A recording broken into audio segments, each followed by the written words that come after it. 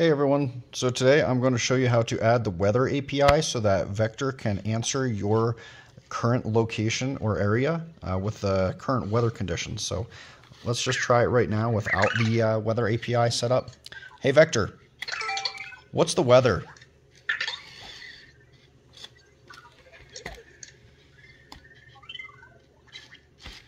Hey Vector.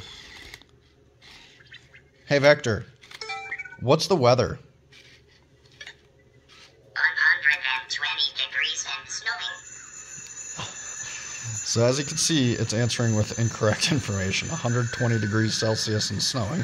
120 degrees Celsius is like 250 degrees.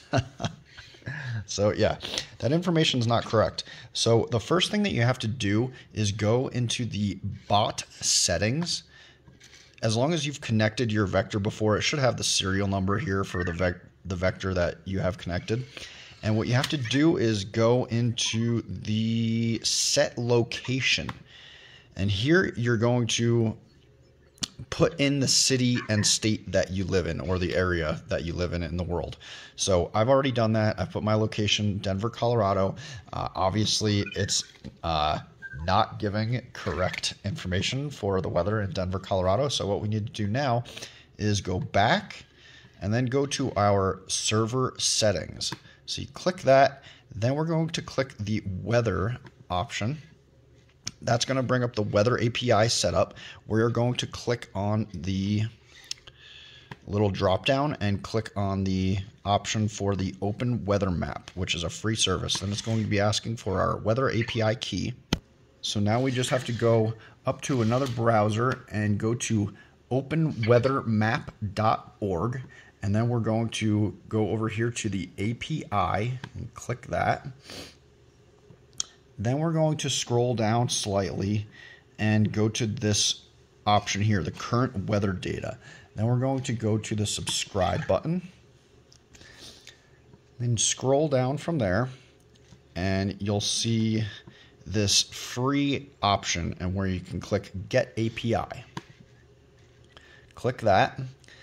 And I'm already signed in, but this will bring up a free sign up where you just put in your username, email, and a password. It's really easy. Then from there, you're going to go to here, the API keys. And then it will give you options for API keys.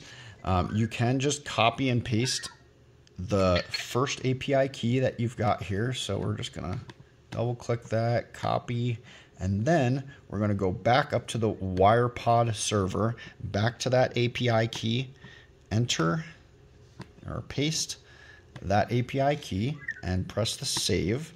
It should say changes successfully applied. And now when we go and ask Vector, hey Vector, what's the weather? 38 degrees and cloudy. And there we go, answering the correct temperature and the correct conditions for the location that we have selected. So perfect. That's how you get your weather API set up and your vector answering the weather conditions for your location.